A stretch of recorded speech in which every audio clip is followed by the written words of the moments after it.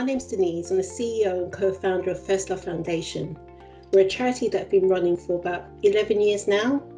We started off as a food bank, but quickly found that food alone would not resolve the issues and the crises that we saw people were facing in our community.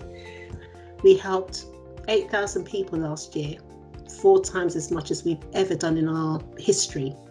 What I loved about last year, and I'd never forget, are organisations that contacted us to say, we see you, what do you need? Do you need funding? Do you need materials? Do you need food, resources?